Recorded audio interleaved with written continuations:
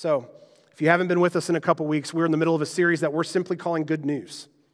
We believe that the good news of Jesus started in the manger. And we believe that the good news that Jesus spoke of throughout his ministry, you already start to see like little glimpses of it. You already start to see little bits of it in the story of the Jesus who came to this earth. So my hope is as we continue to look week by week into the characters of the story or the people who were present, I think we find places where God has something specifically for us. This good news, or as it's been translated, the gospel. Everybody say gospel. This gospel of Jesus, we throw this word around a lot, this gospel, but really simply what it means is good news, like news that's worth sharing, news that we shouldn't sit on, news that we shouldn't wait till Christmas to talk about, news that's bigger than just showing up on a Sunday for Easter. It's the kind of news that's supposed to impact us every single day. It's the good news, the gospel of Jesus. And we shouldn't miss it. We shouldn't miss it. The bottom line for this whole entire series that we're doing is that in the story of the birth of Christ, the good news is already becoming clear. We talked about it in week 1. In the first week of Advent, we celebrate the good news of a God who hears our prayer, has a plan for our lives, and sent his son to save the world. And we talked about a man named Zechariah. A man who's a part of the good news plan. And then last week, Jesse shared with us a little bit about the shepherds. And in week 2, we said the second week of Advent, we celebrate the good news of a God who came for all people. And he can use whomever he chooses. Listen, if you think that you're not going to be chosen by God because you're not smart enough or you're not wealthy enough, I think you're missing the point of the entire gospel. The good news is that Jesus came for all of us and he sees all of us individually. So today we're going to move that just a little bit more forward with another person in the story of the birth of Jesus, a man named Joseph. Now I got to be honest with you. You guys ever get out your nativity, for those of you who have nativities at your house? And the way we pack ours away typically is they're packed in individual boxes. It's the Willow Tree nativity set, right? You guys are familiar with Willow Tree? The creepy ones without faces, right? So we pack ours away, and when we get them out, I'm reminded that they don't have a face, and that freaks me out every year. But if someone else gets them out of the boxes, if I can just be real transparent with you, sometimes I can't tell which one's Joseph.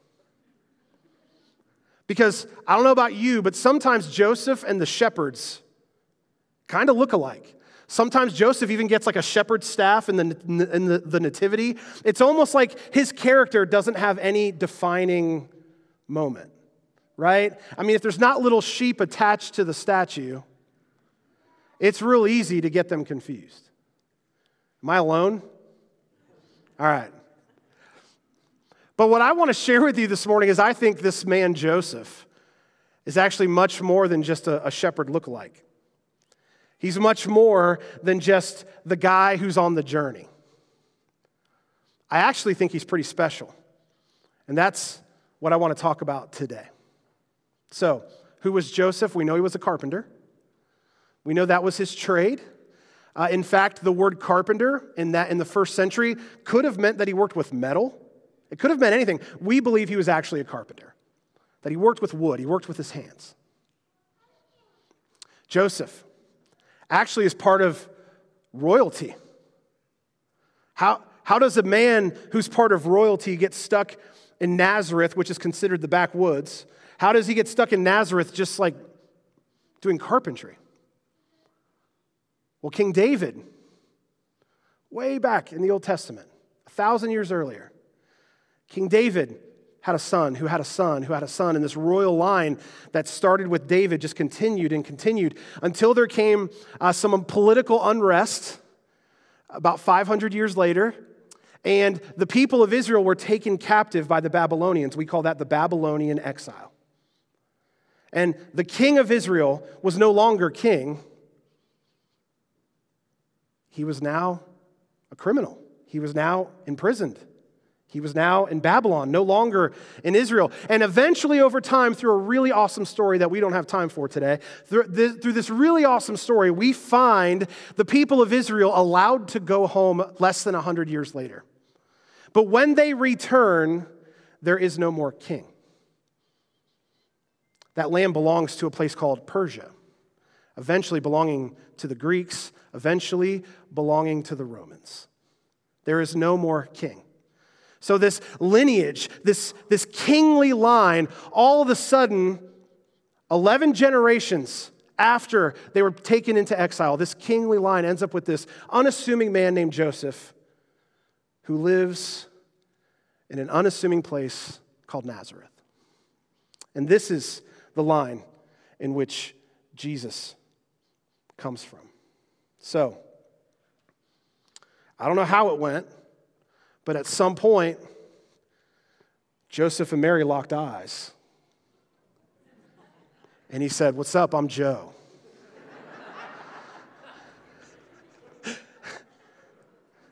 She said, "Hey, I'm Mary." Something happened. Something happened. And they began this journey together. Okay? So we're going to jump into Matthew chapter 1, verse 18. We are actually going to jump a little bit today because the story of the birth of Jesus kind of lives simultaneously in the book of Matthew and in the book of Luke. So we're going to kind of straddle both as we journey together. But it says, this is how, in verse 18, this is how the birth of Jesus, the Messiah. Everybody say Messiah. Man, he's the Savior. The anointed one, the one who's come. This is how the birth of Jesus, the Messiah, came about. His mother, Mary, was pledged to be married to Joseph. But before they came together, she was found to be pregnant through the Holy Spirit. That's crazy talk, right? I mean, come on. Crazy talk. She locks eyes with this guy. They figure out that they're going to journey together through life. And now she's pregnant? I think it's really important in this moment that we have a better understanding of Jewish weddings and how they work. So there are three parts of a Jewish wedding. There's the matchmaking, the betrothal, and then the wedding itself. Okay, sometimes the matchmaking and the betrothal are kind of slammed together. But basically, there's the matchmaking, the kiddushin. There's the betrothal, which is the irusin. And then eventually the wedding, which is the nisuin. So there's a matchmaking component where two families come together and they make a decision that it would be good for these two to be husband and wife. Okay? Typically in Jewish culture, that was not forced on people. You didn't have to marry someone you didn't like. You made a decision that you would enter into that, even though you weren't dating or anything like that.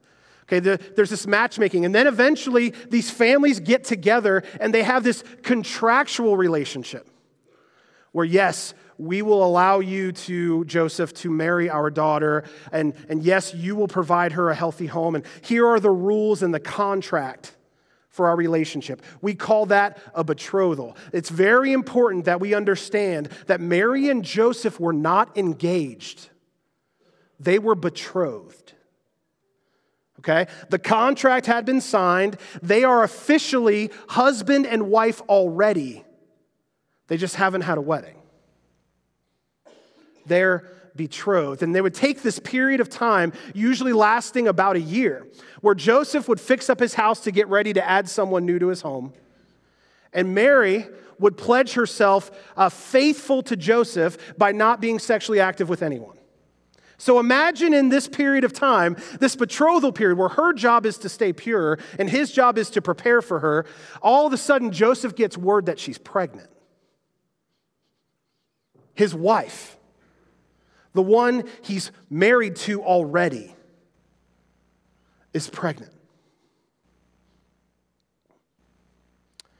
Well, Joseph was an honorable man, and it says in verse 19, because Joseph, her husband, was faithful to the law, yet did not want to expose her to public disgrace, he had in mind to divorce her quietly. Now, you see words like husband and divorce, so we already know that betrothal means marriage, right? You with me? So he's faithful to the law, but he doesn't want to expose her to disgrace.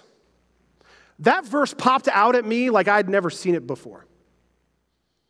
Because I've met many people who are faithful to the law. Many people who say, well, this is what the Bible says.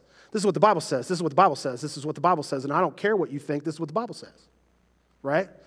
And I've met many people who are caring and don't want to disgrace others. Well, I know what the Bible says, but I just want you to know you're loved. But Joseph is faithful to the law, yet cares so deeply for this woman that he doesn't want to disgrace her. Folks, I think Joseph is modeling for us truth and grace as a lifestyle. He doesn't even know about this Holy Spirit thing yet. He has no clue what's actually happened. In fact, in his mind, she's already cheated on him. And even in the middle of his hurt, even in the middle of his pain, he makes a decision that although the law says this, I'm going to do this because I love her. I'm holding both of them up.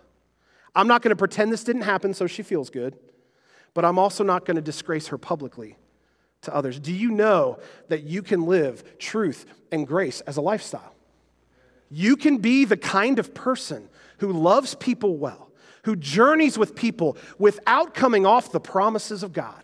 You can do both, and you don't have to sacrifice one for the other. I think we've entered into a season that's lasted at least 100 years, if not longer, where we think we have to choose. Man, am I going to tell them the truth because they need to hear it? Or am I going to let them off the hook because I'm supposed to be gracious? The answer to that is yes. It's a lifestyle of not backing down on what you believe and what you know God is calling you to while loving people well. Joseph models that for us. It goes on to say, but after he had considered this divorce, right? After he had considered this, an angel of the Lord appeared to him in a dream and said, Joseph, son of David. Now, Joseph's dad was actually named Jacob. But he's a son of David because he's part of the lineage of David. And the angel's calling that out. Joseph, son of David, do not be afraid to take Mary home as your wife. Don't be afraid to head into the Nisuin, that marriage ceremony. Don't be afraid to take her home as your wife because what is conceived in her is from the Holy Spirit. And if you're thinking to yourself, I'm not sure I believe that.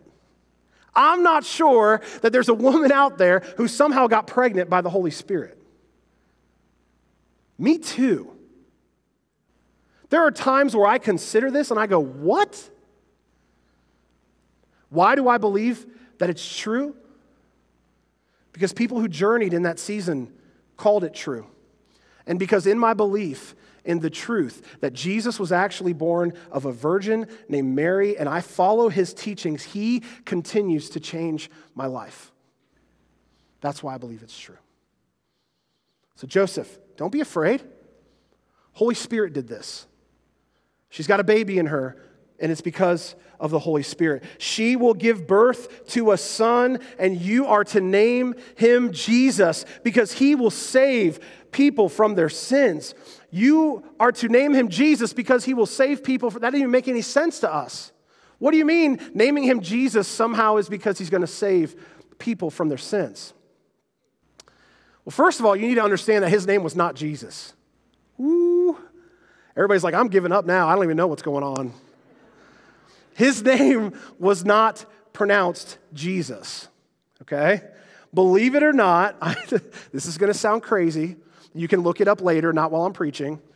There was it's called the Great Vowel Shift of the 14th to 18th century, where they actually changed the way language works. And they changed the way you pronounce things and the way things are done, which is insane to me that everyone got together and said, let's start talking differently.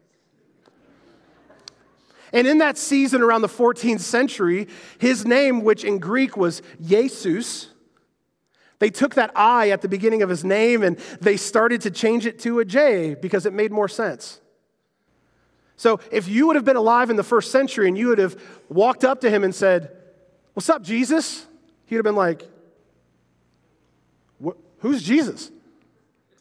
Had no clue. His name is Jesus in Greek, but actually when the angel came to Joseph, it's very unlikely that Joseph spoke Greek.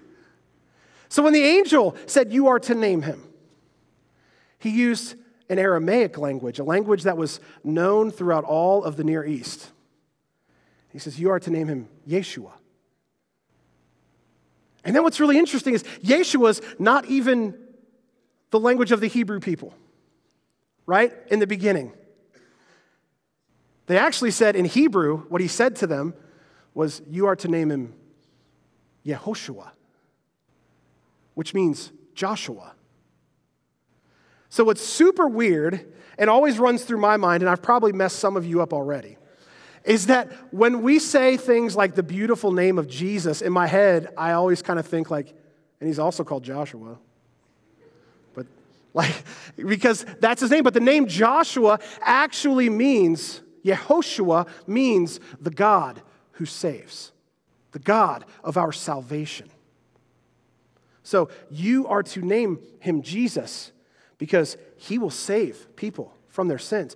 You are to name him Jesus because in the name Jesus, it announces that he has come to save. So if you were reading this, it would actually say, "She will give birth to a son." You are to name him Yeshua because he will save. And the word for save in Aramaic is Yoshia.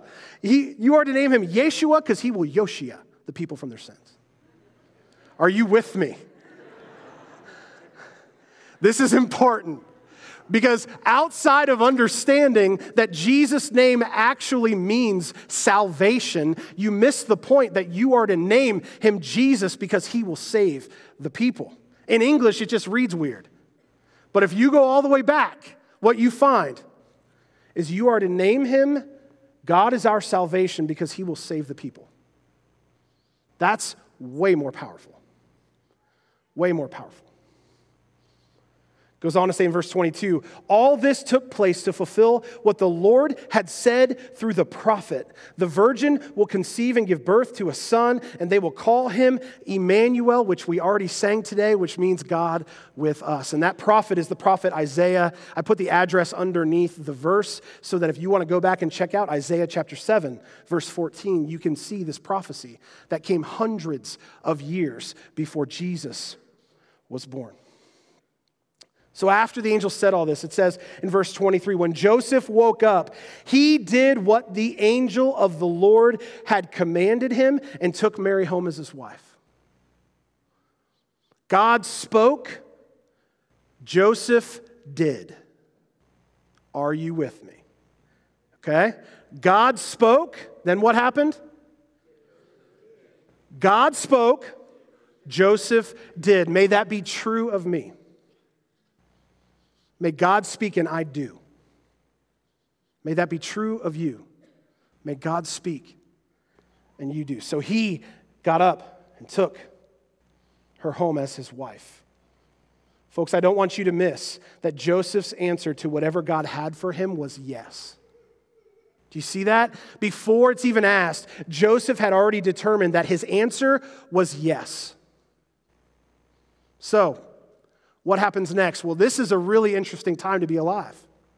I mean, we're talking about living in the Roman Empire, right? I mean, imagine, we've all heard of Julius Caesar, right?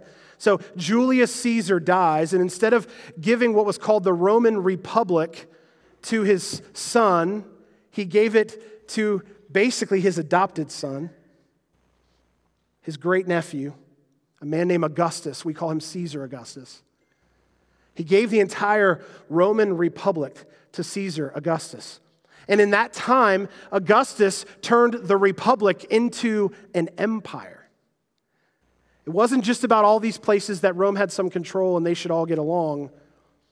Caesar Augustus became the first emperor of Rome. And while he's sitting on his throne somewhere, he decides, I want to know how many people I'm the emperor of. I want to know. I want to feel it. I want to see it. I want to know. And so he sends people back to their homeland as a family so that they can be counted. Well, we know Joseph is from the line of David.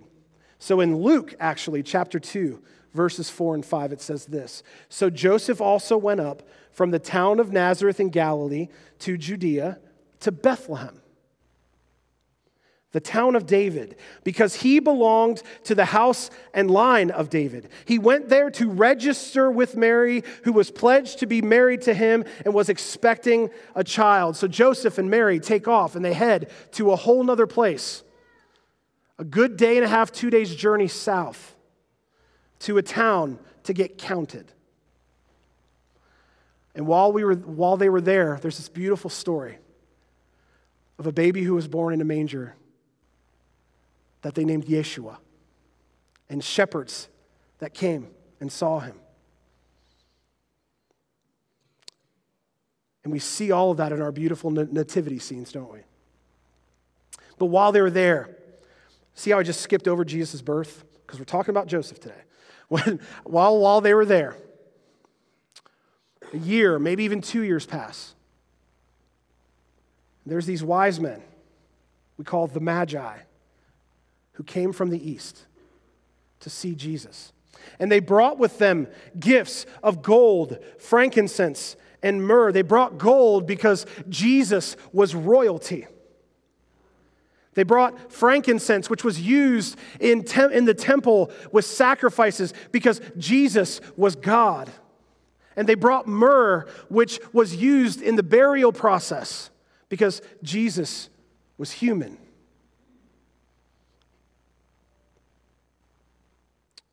These magi leave these gifts for this baby. Well, if we move back to Matthew chapter 2, it says this, when they had gone, talking about the Magi, an angel of the Lord appeared to Joseph. This is happening all over again. An angel of the Lord is appearing to Joseph in a dream, and he says, get up, take the child and his mother, and escape to Egypt. Stay there until I tell you, for Herod is going to search for the child and kill him. Yeah, Herod, the king of that area, had learned about this baby that had been born that could overthrow him someday. He was worried. And he decides, after talking to the Magi, that he needs to start killing babies 2 years and under to make sure that this Messiah or this king doesn't make it. So, Joseph, take your family, leave the Roman Empire. Get out of this empire. Make sure that they can't find you. In the very next verse, so he got up. The angel said, leave. So Joseph left. See how that works? All over again. Joseph is just simply saying yes to what he's been called to. So he got up, he took the child and his mother during the night and left for Egypt. He didn't even finish his sleep. After this dream, he was gone. He gets up, he takes the mother and child, and they left for Egypt, where he stayed until the death of Herod. And so was fulfilled what the Lord had said through the prophet, out of Egypt I called my son. In Hosea chapter 11, we read these words, out of Egypt I called my son. And now this man, Joseph, has taken his family to Egypt, and now out of Egypt Jesus is being called, which fulfills the prophecy. It says, after Herod died, in verse 19, after Herod died, an angel of the Lord appeared in a dream to Joseph in Egypt and said, get up, take the child and his mother, go back to the land of Israel. For those who were trying to take the child's life are dead. And in verse 21, so he got up. Once again, Joseph is like, you tell me what to do and I'll do it. He got up and he took the child and his mother and went to the land of Israel. Folks, I think a lot of times we see Joseph as simply just someone in the picture. But Joseph, men in the room, Joseph is leading his family into God's will. Do you hear me? He's leading his family into God's will. I want us to hear this morning that Joseph is not simply a bystander or a token parent to the Messiah. It's real easy to go, well, he's not really Joseph's blood. And he's just kind of there, and it's kind of Mary's thing, right? Joseph is not a token parent or someone who's simply a bystander to the Messiah. I want you to hear that he is in the line of David.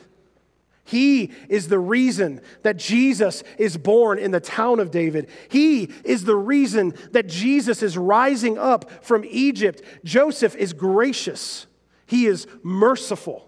He's obedient, and he is the earthly father of the Messiah. I want you to hear this morning that God did not choose Mary. God chose Mary and Joseph.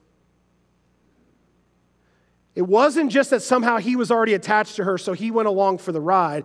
God looked down and he said, Mary, I need you. I want you to give birth to the Son of God. But Joseph, oh Joseph, you are going to be the one who the prophecies are fulfilled because of your family and because of your grace and your love for this woman and your knowledge and understanding and heartfelt understanding of the law. You are going to model grace and truth before Jesus shows us what it means to be full of grace and truth. Joseph is not just there. Joseph should not ever be confused with just a shepherd. He's chosen to raise Jesus, the one who saves the world. So, what glimpses of the good news are found in the story of Joseph? Well, I think there's two that pop out to me. The first is this. In the faithfulness of Joseph, we see that Mary was never meant to journey with Jesus alone. This wasn't like, hey, Joseph, if you want to come along for the ride, that's fine. From the beginning, we are learning the lesson that following Jesus is never meant to be done alone. We are not meant to follow Jesus by ourselves, and it started with his own parents. Mary was not meant to do this alone. We have been created to journey together. So you want a good litmus test of how you're doing spiritually? The first question I would ask is, do you love Jesus? And if you check that box, the next question I would ask is, who are you sharing your faith with to help grow your faith? And then the next question was, who are you sharing your faith with because you want them to know Jesus? If you're doing this alone, you're missing the point. We were never meant to do this alone, and neither was Mary. Second, in the obedience of Joseph, we see God's provision and his care. Joseph, get out of here. They're trying to kill him. Take him to Egypt. Joseph, don't worry. You don't need to divorce her. You can. This is not something she's done. God is continuing to speak to Joseph and to care for him well. He's providing. He's caring. And whether you can see it or not, God is providing and caring for you right now. Well, Pastor Tim, you don't know what I'm going through. You don't know the ugly spots of my life. How can you say God is providing and caring for me?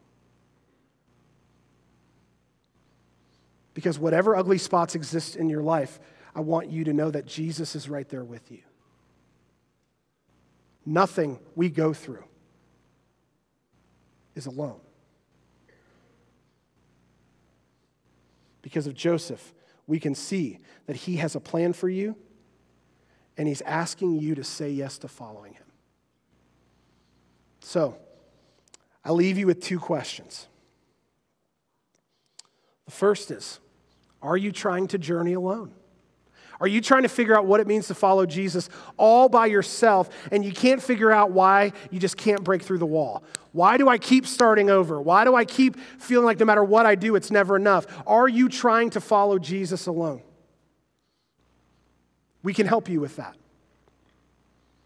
Even today, if you have your Connect card that came inside of your your Sunday news, if you have your Connect card and you want, oh, I'm sorry, they're not in the Sunday news, they're in the pews now, aren't they? If you have the Connect cards that are in the pews in front of you, if you want to write on one of those, your name and your number, and I don't want to follow Jesus alone, I need help finding people, however you want to say it, we got you. We'll help you figure this out. You don't have to do this alone. You don't even have to make that decision alone because we're here for each other. Are you trying to follow Jesus alone? Are you trying to journey by yourself? And the second question I have for you is, have you given God your yes? Have you made a decision to allow God to move in your life? It would be foolish of me to believe that every person who hears my voice is already a Christian. It'd be foolish of me to believe that you're all just clicking on all cylinders and everybody's kind of just, we're all moving in the right direction. I know that's not true. There are times in my life where it's not true. But you can come to a decision moment where you can say, Lord, when I fall, I'm going to fall towards you. And Lord, I want to give you my yes. Maybe for the first time, or maybe you need to give him your yes again, because it's been a while since you've been living in the yes. Jesus wants to change our lives. We have to say yes. Joseph said yes, and his life was never the same. So I leave you with this. In the third week of Advent, we celebrate the good news of a God who cares for us deeply, reminds us we were never meant to do this alone, and desires our yes before the plan is even laid out.